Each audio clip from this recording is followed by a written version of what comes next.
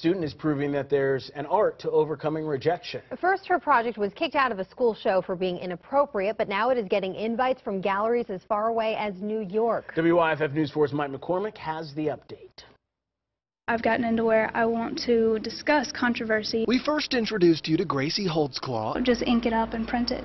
And her art Friday night. The piece, titled Rape Culture, was promised a spot in the Greenville County School District exhibit at Artisphere, but was ultimately rejected for being, quote, inappropriate. I feel like I was done a great service by having my art pulled out of the show, because I've just gotten so much more attention put on the message that I was trying to put out there. On Friday, Gracie, a senior at Blue Ridge High, told us she created the art because she was always taught that women should cover up or be blamed for what could happen. Eventually, I had gotten sexually assaulted, and it was true. When it happened, everyone blamed me for it, and they told me it was my fault. I wanted to get the word out there and tell people that, you know, it's not your fault. Her story on WYFF4.com got 276 comments. On the WYFF News 4 Facebook page, more than 80,000 people saw her story, 95 people shared it, and there were 138 comments. It has been overwhelming. She's since gotten offers from galleries in our area. There's an art show coming up for domestic abuse and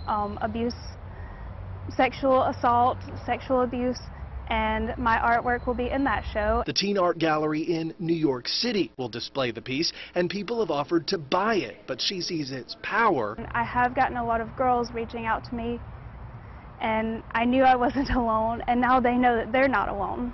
As being priceless. Mike McCormick, WYFF News 4, Greenville.